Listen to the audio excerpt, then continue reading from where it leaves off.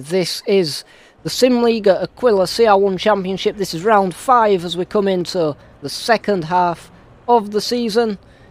We're at Kent at the Brands Hatch Indy circuit, a very tight circuit. Lap times way under 1 minute here. And I'll be a commentator for today. That's me, Jord Evans.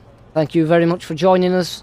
P1 and P2 in the championship coming into the second half are separated by literally nothing.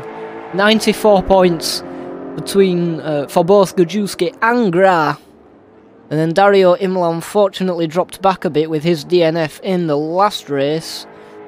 Then we have a bit of a close one between P6, 7 and 8. Mars Nera with 34 points. Chris Walker only 1 point behind with 33. Soteris Talk with 30 points. Valentin Gajewski steals pole position of Victor Correa by 0.05 of a second. Arthur Gra's going to start from P3. And then we have Mars Nera P4, Mission Spinal, Soteris Talk, Chris Walker, and new drivers Sonny Malucci, Alessandro Rebec, Nicola Cima, Danik Cafe, Alessandro Mallard, and Saleh El Naji. As the cars line up on the grid for 30 minutes of racing at the Brands Hatch Indy circuit, and off they go. Valentin Gajewski leads. He leads Victor Correa, who leads Gra. And it looks like, oh no, he's gone down to P3, has he? Oh no, there we go. That's Mars Nera in P4. And it looks like Gajewski is going to pull ahead. Let's see what's happening to Correa. He falls down the pack. Arthur Gra has got ahead of him. And that's going to be good news for Gra if he wants to get ahead of the championship in this race. So a brilliant start by Gra, and it looks like he's already going on the offensive. There's a little bit of contact, but Gra gets through on lap 1. He is wasting absolutely no time getting past Gajewski, and it looks like Mars Nera's having a little look as well, right on the back of him. Is it side by side? Nera and Gajewski. And it looks like Nera might actually get the move done here as he goes up the inside of Gajewski. And it looks like Correa's having a look as well, but he just gets muscled out. And Mars Nera does go up to P2, he overtakes Gajewski. Gajewski falling down the order here. And Correa, he might have a little bit of a look as well. And it looks like Chris Walker's overtaken Soteris Talk. That's going to be important for the championship. He's going to extend his lead over Soteris Talk. Correa side by side with Gajewski. He got ahead momentarily. He's ahead now. He goes up the inside. Can he make it stick? It doesn't look like it. It looks like Gajewski's still got his nose in front just for now. It's right up the bumper. Can Correa make a move? He's having a look. He's having a look. He's still just got his nose in front, but I don't think it's going to be enough. And it looks like, is that Spinal who's gone off? Spinal's gone off.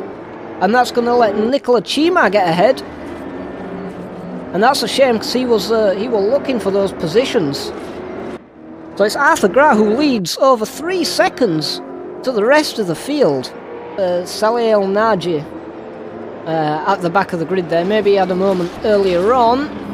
But it looks like Correa is going side by side with Gajewski yet again. These two are not giving each other an inch.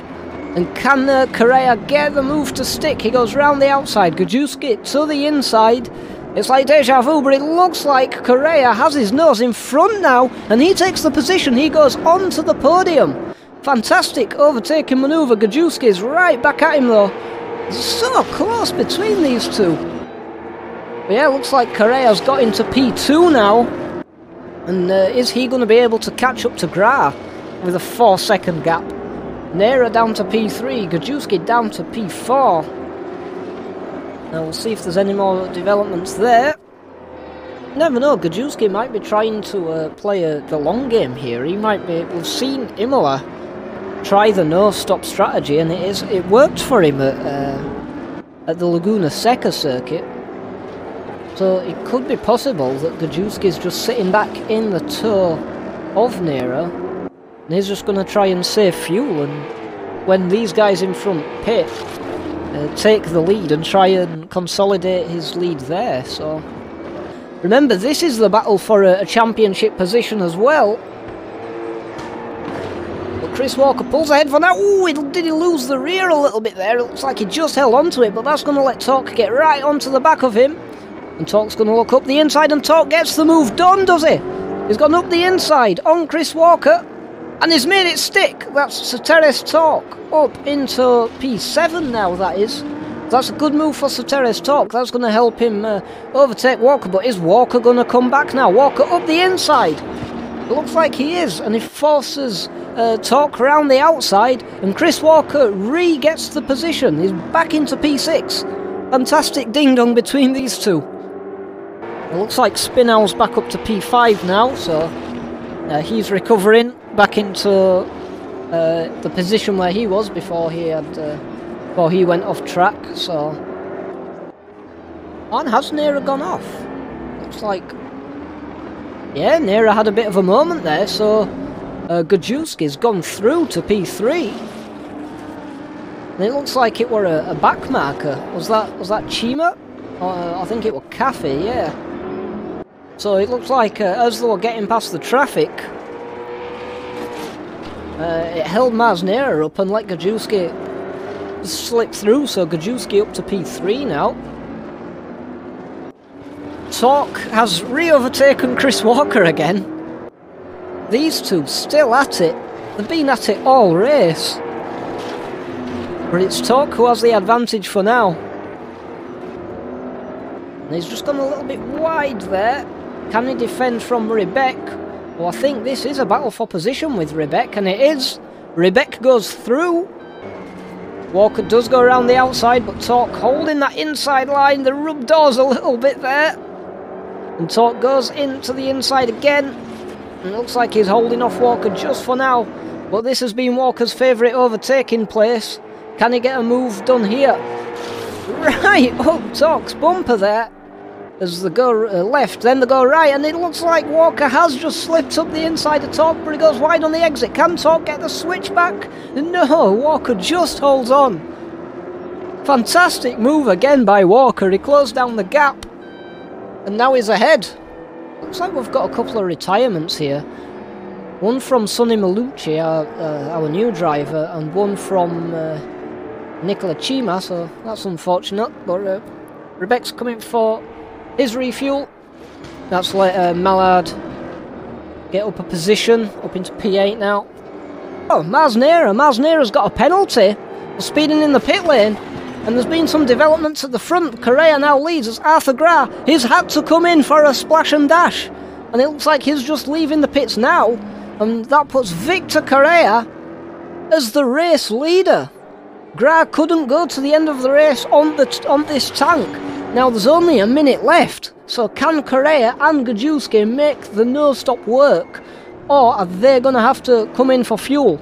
Now the gap to the race lead is 20 seconds to Gra. No, Victor Correa, he's had to come in for a splash and dash as well. He can't make it to the end of the race. So that's going to put Gajewski provisional race leader if he can get to the end of the race.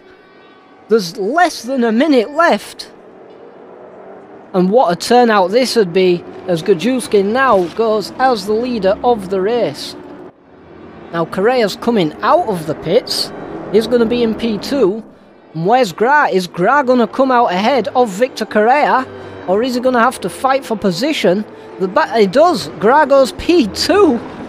So the top two drivers in the championship go P1 and P2 in the race. And can Gajewski just make it to the end with 0 stops? A very, very risky strategy. But just staying behind the toe when he was battling with Maz Nera, that could be it. And it looks like that's the race win for Valentin Gajewski, who will now lead the championship after Arthur Gra had to go for the splash and dash. So P1 Gajewski, he goes first in the championship again, followed by Arthur Gra in P2 yet again.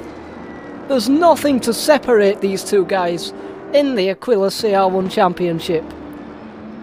There's Victor Correa. He comes home in P3, so that's going to be some good points for him. Mission spin out in P4. A very nice race from him. Chris Walker, he's promoted to P5.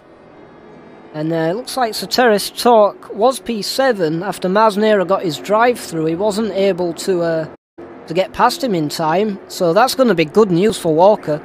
Alessandro Mallard finishes P8, so good points for him. Rebecca P9. El Naji comes home to finish out the top 10 on mouse and keyboard, so you've got to give it to him. Great drive from him today. Danny Caffey, the ever-consistent race finisher, P11, he's going to come home with some points. And then Malucci and Chima, unfortunately, get DNFs. So P1 in the championship. Valentin Gajewski, yet again, leads Arthur Gra by 4 points. So Spinell goes P3. Then Chris Walker P5. There's a bit of a gap there. And here, I think he actually overtakes Mars Nera there after Nera's drive-through penalty. Battle for P5 is going to be interesting. Not far behind, of course, is Ceteris Talk. He's 7 points behind P5. Victor Correa, after his podium, P3, on 39 points now. So, positions 5 to P9, separated by only 8 points. Crazy stuff. But that's it, guys. That is the race. That's everything from me today. I hope you all enjoyed it as much as I did. So yeah, same time next week. We're going to be at Suzuka for round 6. And we'll see what happens in the championship. Will Gajewski extend his lead? Or will Gra come back and level things out again? You just don't know. These two have been going at it every single race. And what an exciting season this is turning out to be.